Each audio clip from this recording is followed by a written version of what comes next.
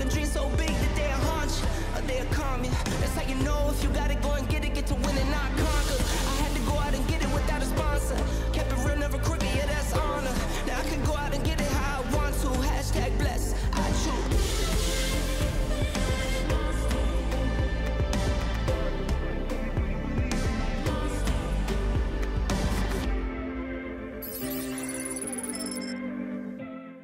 What is up, YouTube, Rumble, and Twitter? Welcome back to the Ryan Matta Show. Thank you for joining us. Today is Thursday, April 18th. It's 10:01 a.m., and we are going to have an awesome show and be interviewing a gentleman by the name of Joe Burnett. And he produced what is called Your Wealth is Melting. It's a report over, I believe it's part of Unchained. I'm going to have him explain it to us. But, man, this thing absolutely blew my mind. I don't want to overtalk it. I want to let Joe come on and introduce himself. Joe, welcome to the show. How are you, buddy? Awesome, Ryan. Thanks for having me. Man, it's an honor to have you on the show. I was just talking to you right before the show. This report absolutely blew my mind, and I really want to get into all the details of it. But I want to hear a little bit about yourself first. So why don't you tell us a little bit about yourself, where you're from, and we'll kind of dive into it. Yeah, absolutely. So I can kind of start with my Bitcoin origin story. I feel like that's kind of interesting for a lot of people.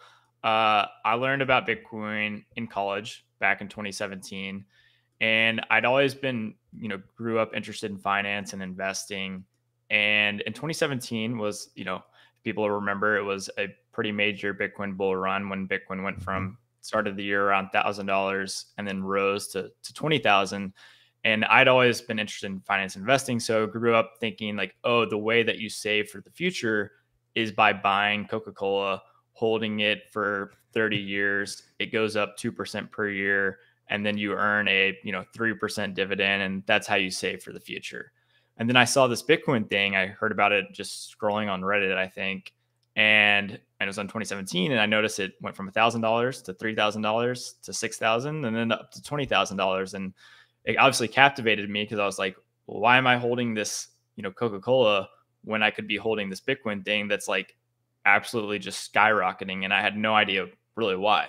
So it really captivated me right from the start. And then that bear market following that, I really just dove deep into Bitcoin and figured out, why it is simply the best form of money humanity has ever discovered, and just kind of was hooked and couldn't stop thinking about it ever since. After college, I started my career in technology consulting at Ernst & Young. After that, I joined a Bitcoin mining company in 2021. And then now I'm a part of Unchained, where I joined last year, where we help individuals and companies securely hold Bitcoin without a single point of failure. Man, that's such a cool story. I remember a lot of people did the opposite. They rode that bear market up and they got wrecked, and then they just completely turned their heads. And I always say that was one of my my biggest regrets. I took my money that I made in the 2017 bull run and started a business, and that business was going to, mine me more fiat to buy more Bitcoin. And then, so I left the crypto space kind of, and I wish I would have stayed in it. I think a lot of people, go through those bear markets and then they completely turn their head. I think we saw a lot of that in the 2021, 2022 bear market, where a lot of people got in 2021, they got wrecked, and they kind of gave them a sour taste, and they left the market, when really in those bear markets, you doubled down and you started studying it, and you fell in love with the technology. I think that's rare. I don't think many people do that. So what drove you to keep digging into it? Yeah, it's a great question. I think I was like presupposed or I had the background to really understand or be interested in Bitcoin a lot more than most people. So when I was in college, I studied information systems and computer science, and originally I was thinking about studying finance. And so the background of finance plus computers and computer science kind of set me up well to being naturally interested in something like Bitcoin. And then I also came from, conservative / libertarian background and mindset of, I want smaller government and I want free markets to progress, and I want individuals to have freedom, liberty, and take on responsibility and act on their own self-interest. And I think those three things make Bitcoin extremely, it's something that you want to be true from the beginning, from the start. And so it makes you dive into it more. It makes you consider, something as groundbreaking as a new revolutionary money, something that most normal people would be like, that's insane, that's crazy. it forces you, or it encourages you to like actually dive in and really try to figure out if this could possibly work. And then, like I said, during the bear market, I did dive into it because I think I wanted it to be true to some extent. And then I figured out, as it fell from 20,000 to back to 3,000, I was trying to figure out ways that it couldn't work. And, I'd read Bloomberg, I'd watch CNBC, and I would hear the guests go on and talk about Bitcoin. And during the bear market, especially, many were, very against Bitcoin, and their logic and reasoning behind it just like didn't really make sense to me. It was like, okay, you've maybe spent a day researching Bitcoin, but you clearly don't understand it. And it kind of made me like more bullish and excited about it, because I was like, the people that manage trillions of dollars in the world today don't fully understand Bitcoin, or don't even really understand it at all. Then it's possible that I might be right here. So then that's what kind of led me to really diving deep that bear market. Wow, that's a badass story, man. I think you're right on the way that the media tries to manipulate your perspective of reality almost, and they're really good at it. And it's pretty cool that we're living through a time where I think most people are waking up and they're realizing that. So like the media's ability to manipulate a story or to push a narrative, I mean, they get torn apart in real time, especially with Twitter now. I mean, it's the people on Twitter, the second that a fake news story breaks, you see it. And now you see it with like Peter Schiff and what Natalie did last week. And, the community's waking up and they're realizing that Bitcoin is that. So how did you come to on-chain? You left the mining company, and did you leave the mining company to go start Unchained? Are you a founder of Unchained, or is this somebody where you just partnered up with? No, yeah. So I'm on the marketing team at Unchained. We have currently about a little over 100 employees at this point. And yeah, I left a company called Blockware Solutions in 2021. I wanted to join Unchained because I think there are very few things in the world more important than, one, getting people to buy Bitcoin, but two, getting people to hold it in a secure, responsible way where they're not necessarily trusting external third parties, whether that's Coinbase, BlackRock, FTX. It's better when individuals out in the world are in control of the keys to their Bitcoin and they hold the Bitcoin. And so that's what Unchained does, is we help people hold Bitcoin without a single point of failure. So you're not relying on the government or any single institution to make sure that you still have access to your Bitcoin. Unchained is there as a backup in case you happen to lose one of the keys to your Bitcoin, but you remain in total control of your Bitcoin with an Unchained vault. And so, yeah, I joined Unchained, 8 months ago or so, and it's been a great opportunity. I'm not a founder though. Okay. Man, I don't think people watching this really realize, like can comprehend what you're saying. And so I was in 2015, I was mining Ethereum when it was $2.64. Back then was like the wild, wild west of crypto. But, in 2015, there wasn't videos about there was a few of not your keys, not your crypto, but it wasn't like driven into your skull. And I had been on Poloniex since like 2014. And all the way until 2017, 18, all the way through the bull run, never had any issues. And I left all my crypto, not all my crypto on Poloniex, but I had kind of some on Binance, some on Poloniex, some on Cryptopia, but a lot on Cryptopia and a lot on Poloniex. And then in 2019, when the Fed raised interest rates to like 3.5% and the markets just collapsed, and Cardano, I think, went down to like $0.015. Bitcoin was like sub 3,000 or right around 3,000. And it was the absolute, like the week of the absolute bottom of the bear market. Poloniex sold and converted all my crypto to USDC into a stable coin. And I didn't know it. They had sent me an email, right? So I just assumed that, like I said, I stepped away from crypto and I wasn't really paying attention. I just assumed all my crypto had always been there, would always be there. And I got on in like not the peak of the 2020 bull run, but pretty far into it, to realize that I had a couple, like $10,000 or $15,000 in USDC. They had sold all my crypto at the bottom of the bear market. And then found out Cryptopia, another big giant bags of crypto were on Cryptopia, and their government took over that exchange. So I was even trying to thinking a little bit of spreading my wealth out to multiple centralized exchanges, so I didn't have a single point of failure, but multiple of them, 2 out of 3 failed, and I lost millions. So not just just storing your crypto that you own or your keys, but getting it off those exchanges is so important, because with one executive order or the swoop of a pen, or one tyrannical government decides that they want your crypto, I mean, they take that exchange over. And I don't think people really realize that. So how does how does Unchained work with that? Like if I came to you and I was like, hey, you know, is it something you recommend for people that have a couple thousand, or is this something for kind of for bigger players? Yeah. First, I guess you made some great points. Like I think Bitcoin is so unique. It's one of the few assets that you can, it's a bearer asset, which means you can actually hold it with no counterparty risk. If you think about, you know, pretty much every other asset that you have in the world today, whether it's US Treasuries, S&P 500, any sort of company stock that you have in your brokerage account, even real estate, all of those assets are kind of dependent on the government or specific entities or a specific company that can restrict your access and, you know, do something with your asset.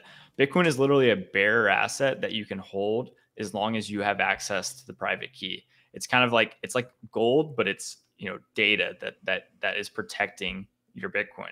And so Unchained, what we do is we have a personal vault. We have many products, but our main product is our vault product, where it's something called a 2 of 3 Bitcoin multi-sig, which simply means you have 3 keys protecting your Bitcoin and 2 keys are required to move your Bitcoin out of your vault. And so what happens is you as an Unchained client, you have 2 keys that gives you complete control over your Bitcoin. And then Unchained holds 1 key as a backup. And Unchained currently helps secure, I think, $5 billion worth of Bitcoin. And it's really for anybody. If you have I would say if you have a significant portion of your net worth in Bitcoin, or you have a significant amount of money in Bitcoin, and significant can be, you know, $5,000, it could be $500 million, it could be $5 billion. Whatever is significant to you, you want to make sure you're protecting your Bitcoin without as best as possible. You don't want to risk making a mistake, losing one of your private keys, or trusting a third party in an exchange to make sure that they hold your Bitcoin correctly. You want to make sure your Bitcoin is secure for generations, right? And Unchained helps you do that, whether, again, you are a small fish or Michael Saylor himself. Man, that's so cool. And it really is. You guys are offering such a great service. And the fact that you still have control of your Bitcoin, that Unchained is just an extra point. So you keep 2 of your cards or 2 of your keys yourself, which you can fully unlock your Bitcoin with. Do you suggest that somebody finds like an attorney to hold one, and then you get a will wrote out, and then that way, if you die, the attorney can come to Unchained and pass that to your kid? Is that an option? Yeah, absolutely. There's an inheritance product that basically is exactly that, to where if you happen to pass away and you wanted to easily pass your Bitcoin, your bearer asset, onto your heirs, Unchained has a product that makes it really easy to do that, where you end up giving one of your keys to an attorney or whatnot, or another family member, and it makes the process of recovery when you're gone and you happen to take one of your keys with you, or you didn't share it, or no one knows where it is. People can use the Unchained inheritance protocol, call up Unchained, and easily move the Bitcoin that your heirs inherited into the vault that they control. So yeah, you can definitely do stuff like that, which makes it really cool, because if you had it all on one cold card or one Trezor, and you were the only person that had access to that private key, if you happen to pass away or anything bad happened and no one in your family knew where that private key was, or even didn't really even know what to do with it, if they found it, then your Bitcoin is potentially gone forever. So Unchained makes that super easy for your children or whoever you're trying to pass your Bitcoin on to. Yeah, I'm thinking even worse is like a relative that comes over to help clean out your house. Whatever one finds it first and puts it in their pocket, walks away with your stash of Bitcoin, and the right relative might not get the inheritance they're supposed to get. Mm-hmm. So definitely. let's pivot a little bit. Let's jump into this.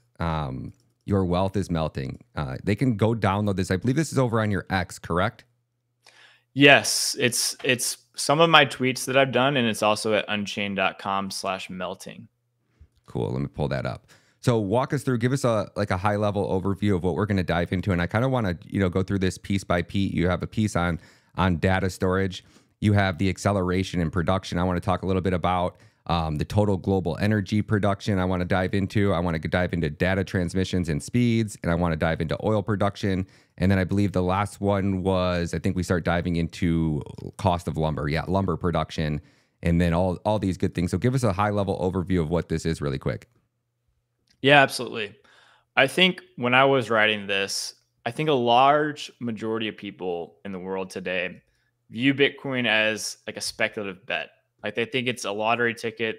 It's this risky, high tech, new startup type thing that, could be worth millions one day, but it could also be worth zero.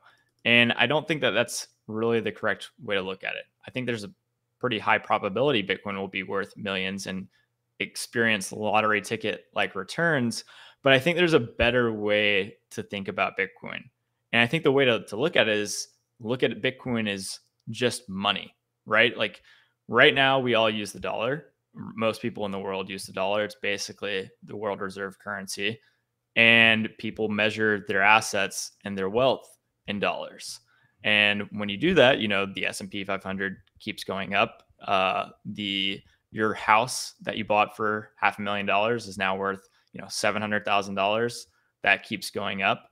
But maybe part of the reason why these assets are going up is because the government is running multi-trillion-dollar annual deficits.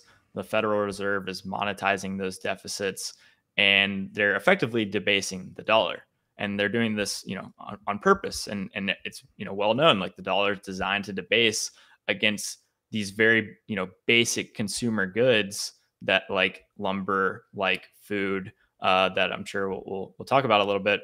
But the dollar is designed to debase against these basic consumer goods that we're getting more and more capable, more productive at actually producing them. And so when you're measuring your wealth in this, unit of account that is designed to debase, that may not be the most appropriate way to measure your wealth. And so when you start measuring your wealth in Bitcoin, you'll very quickly see that, hey, your house is not actually going up in value. Like when you account for, it's basically just a bunch of lumber and stuff put together. And over time, in Bitcoin terms, especially during the monetization of Bitcoin, which I think is what's been happening over the last 15 years and will probably keep happening over the next 15 years, is your house is melting or dropping significantly in Bitcoin terms. And it's not just your house, it's the S&P 500, it's dollars themselves, it's bonds, it's gold. All of these assets are falling in Bitcoin terms. And I think that's a better way to think about Bitcoin is if it's the better money, you should be measuring your wealth in Bitcoin, not thinking about it as, oh, I hope Bitcoin goes to $1 million. You should be looking at your house and saying, oh, wow, my house was worth 50 Bitcoin a few years ago, and now it's only worth 7 Bitcoin. Like that's pretty crazy. Maybe I should have just held Bitcoin instead of buying, 10 houses or 100 houses or whatever you might have done. And so that's kind of the framework that I had when writing the report is I wanted people to shift their mindset and think about Bitcoin as money itself rather than the speculative lottery ticket that they hope goes up over time. That's pretty deep, man. That's really deep, and I like it. I like the sound of it. I agree with it 100% because I think Eric. I don't know if you've interviewed or had a chance to speak with Eric V. Stacks yet, but he's an amazing Bitcoiner and his logic on things. He goes, everybody thinks that BlackRock has this this huge scheme to buy up all the single family homes in America and make you a slave. And Eric's like, well, maybe there's a little bit of truth to that. He goes, or maybe BlackRock's just serving their self interest. Right, their job is to take wealth from people and use that wealth to generate returns and make their clients money. If they didn't make their clients money, they wouldn't be in business today. And he goes, so where is the best spot to park your capital? What inflates the most with time, and with the money printer, and it's real estate. So maybe they're just parking their capital in real estate because it had the best returns. And then you see what they've done with Bitcoin in the last couple of months. They bought basically $15 billion worth of Bitcoin. And you look at that and you go, wow, that's 15 billion that probably would have went into single family homes.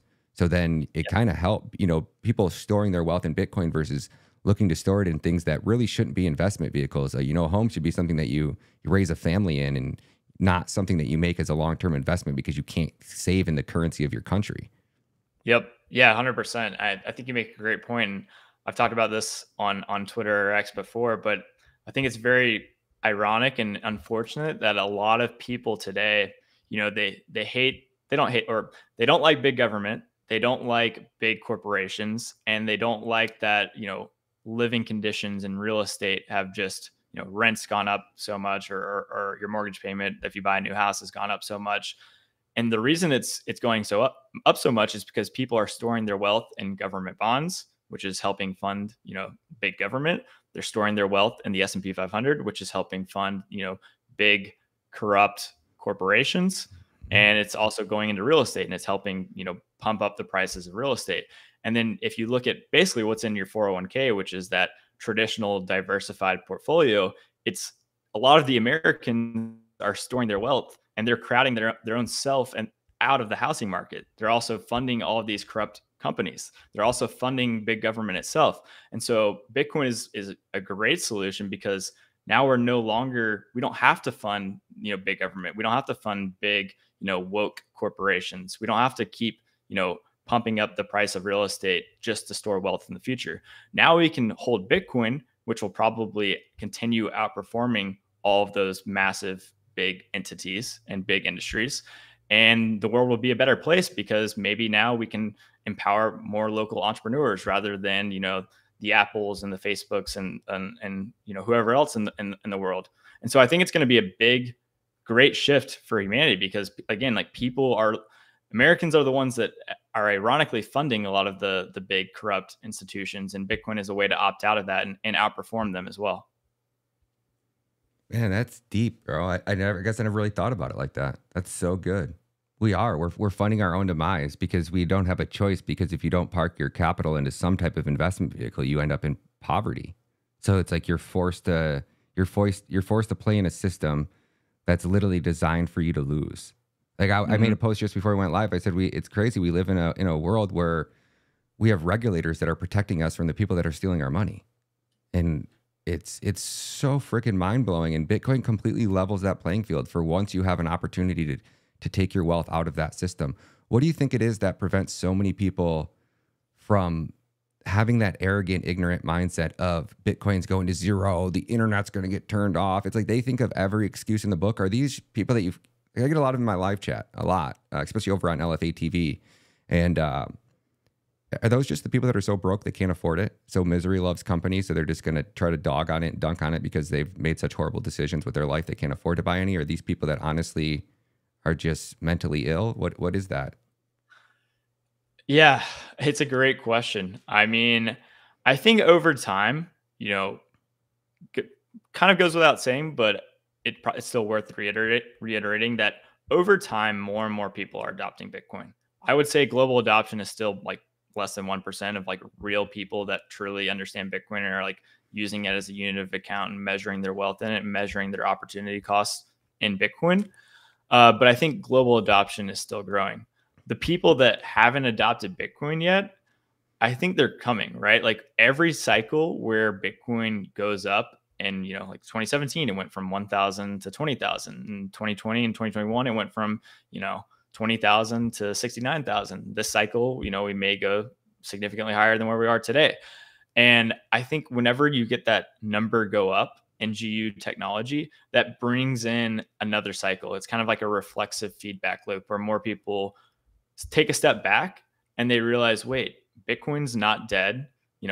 Largest companies in the world just launched Bitcoin ETFs.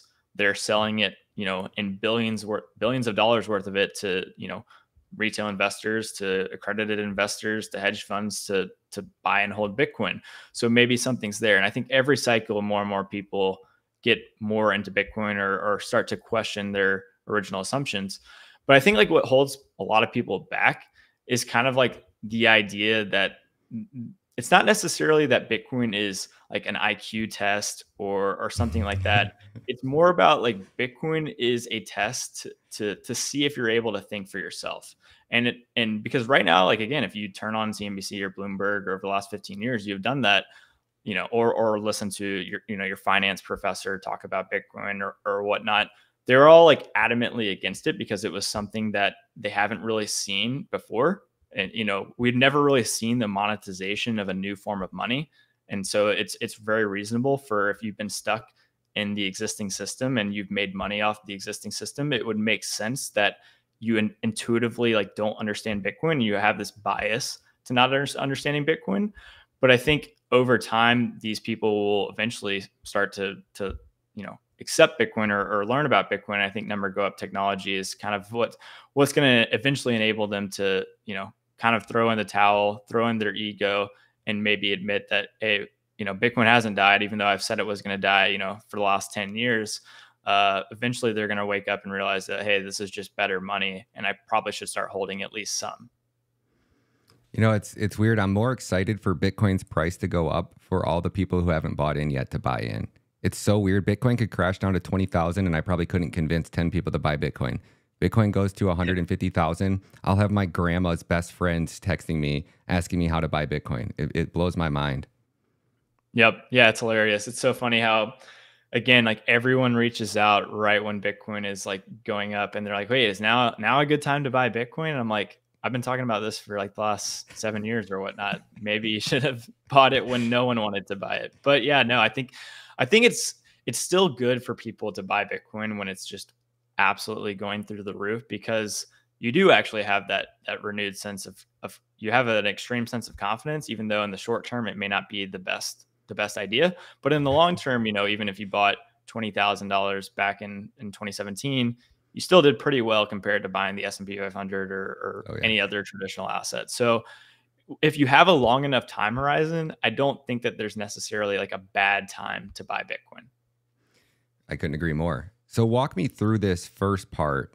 You get into data storage. It says the history of data storage offers another stack illustration of production acceleration. Can you dive into that a little bit and explain a little bit to our audience what you're talking about here? Yeah, for sure. So a lot of these early sections, and it's titled like the acceleration of production. A lot of these early sections are kind of just to show people that humanity is getting more productive. For example, data storage, right? Like if you wanted to store 1 gigabyte worth of data back in, early times, it would have taken like 1 million days to actually record 1 gigabyte of data. But today you can store 1 gigabyte worth of data in, less than a second on a, modern hard drive that you can just go buy from Best Buy for like $200. And you're talking about back in the day, they would engrave, like they would have to get out a stone and hand engrave all of the information that they wanted to store, correct? Exactly. Yeah. So like if 1000 BC or whatnot, if you wanted to store any sort of data, you would have to get like a clay tablet or something and write that data out physically with like a scribe. But yeah, now we can literally store what took 1 million days. We can store that in a second on a modern hard drive. And the only point of kind of highlighting a lot of these sections is to illustrate that we are becoming more productive at producing the typical consumer goods, right? Whether that's data storage, whether that's farming, whether that's lumber. And all the dollar is it's a basket of these consumer goods, right? And so you'll see like the statistics over time that, $1 doesn't go as far as it used to. Like gas used to be 20 cents or whatnot, and now gas is $3 a gallon or higher. And so the dollar is being debased against this basket of consumer goods. And at the very same time, humanity over the last 200 plus years has become absurdly productive at producing these goods. So it's kind of like a double bad miss for the world, where not only is your dollar losing value against these basic goods like food and lumber and data storage or whatnot, but we're actually getting better at producing food, lumber, and a bunch of other goods. And so it's kind of just a really unfortunate, and it kind of shows that if we actually had good money, then prices wouldn't just be, stagnant. Like if we measure food in Bitcoin terms, prices aren't just, going sideways. Prices are actually collapsing. Like your food is getting a lot cheaper if you're using Bitcoin as money, no matter what, the Federal Reserve does or what the federal government does. So I think that's kind of like the key idea of the acceleration of production section, is just kind of highlighting that these goods that we measured the dollar in, or that we pegged the dollar to, we're getting extremely productive at producing them. Yet the Federal Reserve has this mandate to make sure that the dollar gets, more expensive relative to these goods, or these goods get more expensive relative to the dollar. And so it's kind of just siphoning wealth away from people that happen to hold dollars, which, if you have a checking account or savings account, you might hold, a portion of your portfolio in dollars themselves, or you might have government bonds that are basically promises for a fixed amount of future dollars. That's just, the Federal Reserve is devaluing your wealth at a time when, the wealth, the purchasing power of your dollars, it should be going a lot further because we're getting a lot more productive at producing these things.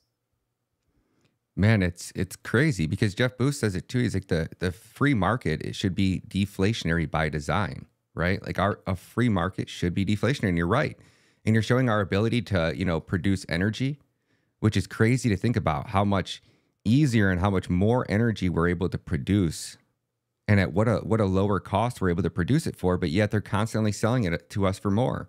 So no matter how much more you're making at work, it's never enough to offset the cost of everything going up around you. So no matter how, that's why people are working 2 jobs right now. Every day I play shows on my LFA TV show about, families and just the average day American. It's like they're debating between paying their rent or feeding their kids, or paying their taxes is a big one. People are like, I literally cannot afford to pay my taxes, pay my bills, and keep a roof over my head. And then make it even worse, now we have our government who's coming in and they're printing money out of thin air. They're taxing you 53% of every penny you make, and they're taking that money and they're outbidding your rental houses so that they can put migrants who broke into this country illegally into rental properties. So now the people can't afford their rent because rent's going up by 200% because our government is literally stealing the wealth from you, whether it's through inflation or through taxation. At some point it has to break. Do you think people are going to realize that, that's the big picture? Or do you think it gets so bad that people can't even afford to buy Bitcoin? No, I don't. I don't think the latter, or at least I certainly don't hope for the latter. I think 2 things are going to happen. Really, it's more people that have significant amount of wealth will start using Bitcoin as an alternative, and I think that would be great. Kind of like you brought up earlier, where if you have a portfolio of 100 single family homes, let's say you learn about Bitcoin and you recognize that, hey, the future compound annual growth rate of Bitcoin will likely be better or higher than my 100 single family homes. Maybe I should sell at least a portion to start of my single family homes and buy Bitcoin. And again, I think that's kind of a win-win for both the guy that has a lot of wealth and also for regular people that don't own 100 homes, that actually just pay rent and are trying to get by. And I think that that's going to be great because he's going to sell off a portion of his real estate portfolio, lowering the prices of real estate. And then he also gets to hold Bitcoin, which is the best form of money, and it doesn't have a leak. It's not melting away. There's only going to be 21 million Bitcoin, so it's not melting away. And I think that's going to be great. And then 2, I think the people that are regular people that, want to save for the future, but also don't want to invest in, the S&P 500 or government bonds and real estate to, fund the big government or to fund big woke corporations or to buy real estate that effectively crowds themselves out of the real estate market or raises their rent on themselves. They can now just buy Bitcoin. They'll outperform investing in those entities, and I think that they'll just be better off because of that. And so, yeah, I think over time, people are going to continue to figure out Bitcoin. Hopefully, it happens faster rather than later. But, it still could take a couple decades. Do you see the new capital gains tax that they're trying to pass? They just put out yesterday. I haven't seen that. What is it? 57% in California. So, wow. And he's planning to install a second death tax, and then he's trying to push through unrealized capital gains tax. Yeah, if we ever get unrealized capital gains tax, that would be Can you explain that to our audience for people that don't understand? Like how detrimental would that be to society in America?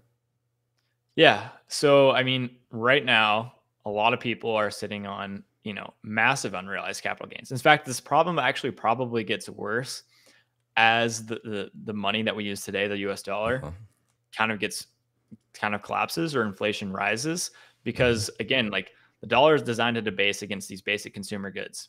If inflation rises even more than they intend it to rise, then that means the value of relatively scarce goods like the S&P 500, government bonds, real estate, that only goes up even more.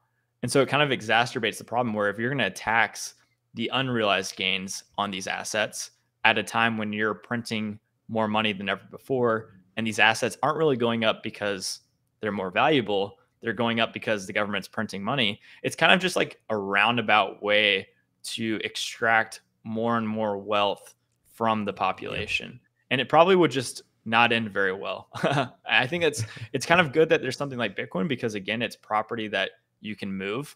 You know, if you have, you know, if you have $1 million worth of real estate in California, you can't necessarily move your real estate from California to a different state or a different country. Whereas Bitcoin, you actually could do that. You can just take your 12 words or your 24 words and, you know, actually go somewhere else if you really needed to, if things got that bad. I don't think things are going to get that bad, because it would just be really, really bad. And I think over time, again, I think more and more people are going to adopt Bitcoin. I think things like AI and robotics and stuff like that are going to bring massive growth and make people's lives better, that the government won't have to resort or won't have the power to even resort to doing things like this. But I think over time, you know, Bitcoin is going to be a solution. And it kind of offers hope for people that might see these, you know, massive increases in taxes as like something that's going to end the world or end America. It could if it happens, but I think Bitcoin is a better solution, and I think people will figure it out over time. I think you're right. I think you're right on a lot of that. What state are you in right now? Are you in I'm in America? Georgia. Yep. You're in Georgia. How are things down in Georgia as far as like the migrants? What's going on? I think you guys got MTG down there fighting for you, she seems to be like a soldier for some, I mean, depending on what period of time, but I think most people like MTG. What are your thoughts on with our government in Georgia and what they're doing with the invasion and migrants and crime and Antifa? Yeah, I mean, it's interesting. I definitely think we need to make sure that we have strong borders, right? And I think George, like Brian Kemp, I'm a fan of Brian Kemp, who's the governor of Georgia.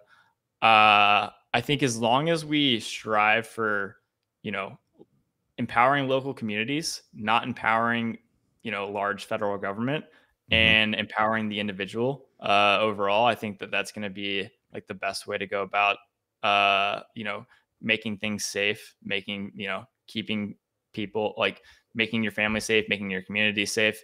So yeah, overall, that's probably kind of my thoughts there. And I think Bitcoin will help people, right? Like Bitcoin will enable you to save, will enable you, if your area gets bad or your state gets bad, it enables you to move and bring your property elsewhere if things aren't going the way that you expected it to go.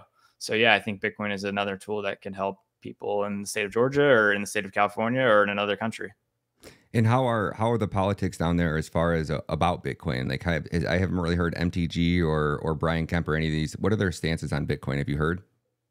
I haven't heard like some of them specifically, but I know that Georgia is actually one of the largest states for Bitcoin mining. We have like CleanSpark here, who's a public miner. We have Core Scientific, either was here or still is here, and then there's CleanSpark has at least 2 mines in the state of Georgia. I think the state of Georgia is in the top 5 states of Bitcoin miners of all the states in the U.S. So yeah, I mean, I think Georgia is relatively open to it. They're not like Texas or anything where there's a lot of aggressive like pro Bitcoin you know, actions in the state of Georgia. I happen to tweet about it sometimes to Brian Kemp. He hasn't replied to me yet, but maybe he will one day. But yeah, no, I think like Georgia just needs to focus, and other states just need to focus on individual property rights and, you know, building more energy production facilities and building more Bitcoin mines. And I think that that's going to be good for these different states. And walk us through this. You got another chart up here I wanted to get into. Taking a look at the screen right here. Can you explain this to our audience, what we're looking at here? What is the chart? I can't see it on my here, end. give me 1 second. I probably got to change a button. You should be able to see it. How about now? Can you see it now? Oh yeah. Yeah. It's a great table. Yeah. So this is just comparing the different forms of money with their monetary properties. Like I think a lot of people think about Bitcoin and they see it as, oh, well, today it's not a medium of exchange. Today it's not a unit of account. Like you don't go to Publix and you don't see, your grocery prices in Bitcoin, and it's super volatile, right? Like, so how can that be a good money? I think those are kind of looking at the end game of what money is rather than looking at objectively specific tools that can be used as money and looking at the properties of that money that ultimately lead to something being a good unit of account, meaning of exchange and store of value. And so I think when you objectively look at Bitcoin, crypto broadly, gold, dollars, and this can be expanded to, salt, glass beads, other Mhm. historical shells, other historical forms of money, you can look at these objective properties and clearly see that Bitcoin is superior compared to all previous forms of money. Bitcoin is perfectly scarce. It's immutably perfectly scarce. There's only going to be 21 million Bitcoin. It's fungible, where each Bitcoin is interchangeable with another Bitcoin. Whereas, like real estate, for example, is not fungible. Like your house is different from my house. Bitcoin is portable, meaning you can take it anywhere in the world. You can send it anywhere in the world within seconds or minutes for relatively cheap. It's durable. Again, Bitcoin is only 12 words or 24 words, so it's just data. If as long as 12 words exist in the universe, then your Bitcoin is extremely durable. And then last, it's divisible, right? Like each Bitcoin has 100 million satoshis or sats in each Bitcoin. So Bitcoin is highly divisible as well. And so I think that these properties are what makes a good tool a good form of money. And I think that that's, exactly what Bitcoin is. Bitcoin is objectively the best form of money because of its unique properties. What do you think is going to be the next catalyst for like wave of adoption? We've seen like the ETFs come in. I think a lot of money is coming in. We're seeing ETFs go on a global scale. I know there are some that are popping up over in Hong Kong and these other countries now. Do you see another catalyst? Do you think it's going to be a nation state or a government mining Bitcoin? What do you think is going to be that next push that really propels us forward? I think now that we're about 24 hours away, I think the halving is a big push in Bitcoin. I think it is a supply side shock to Bitcoin because I think miners are the ones that are selling a lot of they're basically the only consistent forced seller in the Bitcoin network, right? Like most people that hold Bitcoin, if you look at some charts like the HODL waves, which I have right behind me, uh, you can see that most Bitcoin actually don't move. Like they sit there for years and they don't actually move. So the price of Bitcoin is set by the small marginal number of coins that are moving on like a daily basis, which is like 1% of the supply or even less. And so miners are entities on the network that are mining Bitcoin and they're selling the Bitcoin that they mine to cover their expenses, right? So if you mine Bitcoin for $50,000, you can sell it now for $63,000. When you miners actually, there's something called the difficulty adjustment in Bitcoin, where as the price of Bitcoin goes up, more miners come online, and that makes mining Bitcoin more difficult. And so miners are typically at least selling the Bitcoin that they mine to cover their energy expenses, which means over time, mining Bitcoin is a very perfect and competitive market. And so most of the Bitcoin that gets mined ends up being sold. And so that's, again, like the only consistent seller of Bitcoin. And once the halving occurs and the block subsidy gets cut in half, now that's when what happens is the weakest miners on the network, the ones that have the highest energy costs or the least efficient machines, they can't continue operating because their revenue just cut in half, but their costs remain the same. So after the halving, the weakest miners get purged from the network, and then there's less day-to-day sell pressure, over time, which I think is going to be great for Bitcoin. So I think the halving is a big catalyst, and then I think again, number go up is kind of like the main catalyst for Bitcoin, where people see it going up. They see, it didn't die. They thought it died, but it didn't die, and it didn't die for like the fifth time that they thought it died, and so then they have to question their beliefs. They have to question their ego, and they have to figure out like, hey, maybe I should actually spend 30 minutes watching a YouTube video on Bitcoin to figure out if something's actually here. And I think when people do that and the price is going up, it kind of gets a bias in their head of like, okay, I'll buy, you know, a little bit this time. And then the price goes up more and they're like, okay, now I really need to dive into Bitcoin. So I think the halving's a big catalyst. I think number go up, which is somewhat inevitable in a long enough time horizon. That's a big catalyst. And yeah, I think eventually like nation states and central banks, they have a money printer, you know, at their side. And now we have this new form of money that's an unprintable money. And it's like, what's the game theory when, you know, all of these different countries and central banks all over the world, you know, can literally print money? What happens when they're like, okay, maybe we should start secretly using our printable money to buy the unprintable money? And, you know, at some point that'll probably play out. Who knows exactly when, but I think it's going to happen eventually. Man, that's going to be such a cool time. I wonder if they're going to like how much Bitcoin they're going to be able to acquire before we realize they're doing it. Yeah, who knows? I would imagine not that much because, again, I think most Bitcoin sits there and doesn't move. And I think the reason is, like, again, if you have a significant amount of wealth and you're holding it in Bitcoin, there's nothing better to cash out into. That's like, I think a lot of people don't fully understand that, where they're like, oh, Bitcoin is a bubble or a Ponzi scheme, where it's like Bitcoin is actually just money. And it's money that is perfectly scarce and it's going up forever as long as you think humans are going to get more productive and producing, you know, basic day-to-day goods. And so you could sell Bitcoin, but what would you sell it for? Are you going to sell it for dollars, which they're going to print?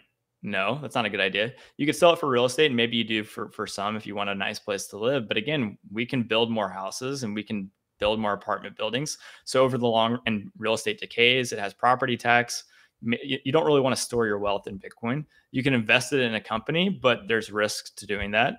And so it's like, once you have Bitcoin, you've cashed out. You're the one that's cashed out of dollars into Bitcoin. And so, yeah, I think if a government or central bank does decide to eventually print money and buy the unprintable money, they probably won't get too much, and the price will probably start going pretty high. And it's going to be crazy because I got on the chart here. I was talking about it yesterday. Is the amount of Bitcoin left on exchanges. If we scroll down here, there's only 1.73 million. Now, this is not normal, right? Yesterday, 5,000 some odd Bitcoin had left exchanges. The day before, which was 9,310. So I did the math on it yesterday. Yesterday, it was like 70,000 or 71,000 a month in the last 30 days. And it was like 5.7. So I just said, well, if 9,311 Bitcoin left exchanges every day, there would be 0 Bitcoin left on exchanges in about 181 days. If 70 million a month left every 30 days, it would take us about 24 months. But at some point, I feel like we have to hit a supply shock, right? Where there's just so little Bitcoin on exchange, which I think makes price discovery like uncharted territory. Like there's no real, I've asked everybody this. How do you know? Don't feel bad if you don't, because nobody's been able to tell me yet. How the hell is Bitcoin's price actually calculated? I know it's supply and demand, but when we get into a point where there's so few on exchanges, how is that calculated? Do you know? Yeah, I mean, it's basically just where the marginal buyer meets the marginal seller. So it's the free market, supply and demand, like you said. And it's like, if there's a lot of people trying to buy Bitcoin all at once, then the price goes higher. And if there's a lot of people trying to sell Bitcoin all at once, then the price is going to go lower. And again, like there's natural sellers in the market. Like there's miners that are going to hit market sell, you know, every day for the next 100+ years, because they have energy expenses to pay. So they're going to be the ones hitting they're going to be the ones hitting market sell. And there's going to be people like me that are going to keep hitting market buy, no matter really what the price is, because I'm just trying to save for the future. Like people market buy the stocks in their 401k, right? Like they're just buying at the price, whatever the market price is. And so it's just where marginal buyers meet marginal sellers, and that's where the price happens to be. Then there's like traders in the middle of like just using leverage and speculating that, hey, I think Bitcoin's going to go down here, and they add more sell pressure, or they trade and think Bitcoin's going to go up here and they add more buy pressure. So yeah, there's just lots of different players betting on where the price goes, and a market just gets made. So there's a lot of people right now that are talking about this flash crash that might be coming in traditional markets. There's a trade that, I don't know if you follow Joe Brown at Heresy Financial. He's one of my good buddies, and he puts out a lot of good videos, and he was showing us the same trade that's basically been setting up right now I don't know, however many years ago during the '08 financial crisis, this trade set up and it wiped out about $3 billion worth of traders, and it almost fractured the system. And right now, that same trade setting up with like $163 billion worth of, I guess, built up leverage inside the system. And if this thing starts to spiral out of control, do you think that if we had a flash crash, you would see people running to Bitcoin, or do you think Bitcoin's still so correlated to traditional markets that it'll keep coming down with traditional markets? Yeah, so I think Bitcoin is effectively like a liquidity sponge where just like March 2020, if there was a flash crash in the S&P 500 or real estate or whatnot, Bitcoin would have the underlying bid completely sucked out of it and it would crash for sure. I think what would happen after that, just like March 2020, when price of Bitcoin fell from $9,000 to $3,000, the level of money printing that would be unleashed if, the equity markets did actually start collapsing at a rapid rate, or the real estate market started collapsing at a really rapid rate, the level of money printing that would occur would be absolutely massive. And Bitcoin would, again, just like post March 2020, it would absolutely soar. So yeah, I think, money is only worth something if the economy works and there are productive businesses producing products. If the market is collapsing and everyone's like fearing for their job and, there's no companies out there producing anything, the money's kind of worthless. So as long as like the economy somewhat functions, and I think they will always keep printing money to keep it functioning in the short term, then Bitcoin's going to continue going up every time they unleash that new wave of liquidity. What's your outlook on the market, traditional markets, over the next 6 to 12 months? Do you think we have a recession in sight, or do you think they're going to print and send us off? It's a good question. I like my perspective, and whenever I like try to express my personal opinion on markets, I think that trying to time markets in the short to medium term, which could be, over the next 12, 24 months, is pretty much impossible. So with that said, I don't know. What I personally do is I minimize leverage as much as possible. I hold really good assets like Bitcoin, and I recognize that, over the next 12 to 24 months, there's going to be volatility. And, as long as you're not overexposed to too much leverage and you have high quality assets like Bitcoin, you're probably going to do pretty well, especially over the long run. But yeah, next 12 to 24 months, I would expect things to be, really good, just in general. But, anything can happen. Like you said, if there's this, lack of liquidity, the Fed decides not to lower interest rates anytime this year, the market starts falling and they're like, you know what, like, I don't care. Like, we're just going to let it keep falling. Then yeah, the market will keep falling for sure.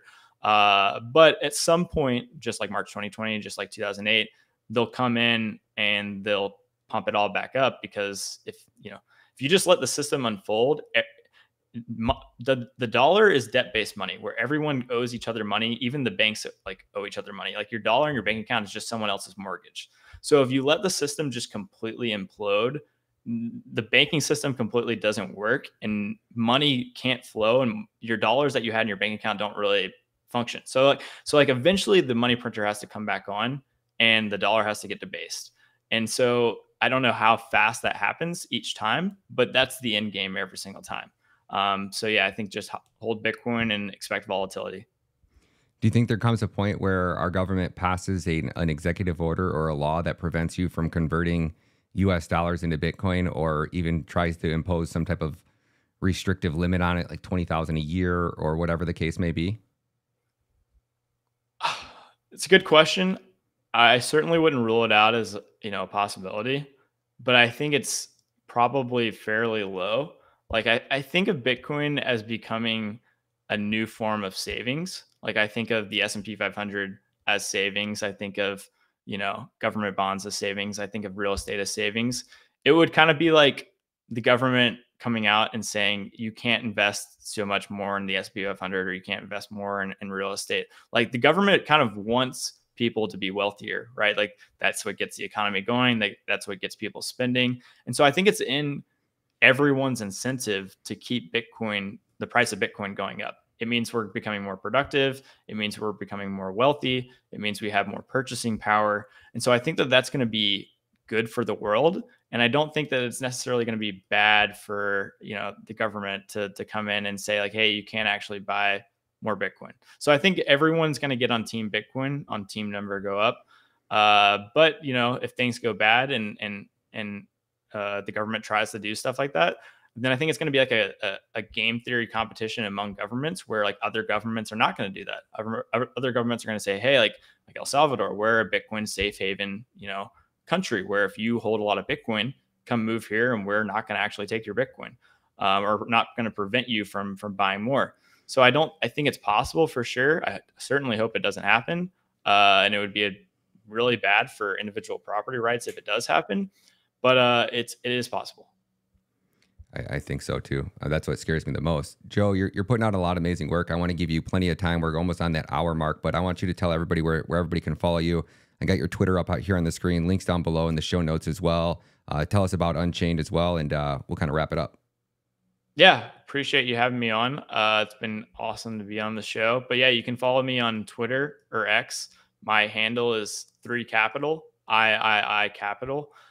Make sure to watch out for the impersonators. They're out there. You can also check me out on YouTube at Joe Burnett 27 on YouTube.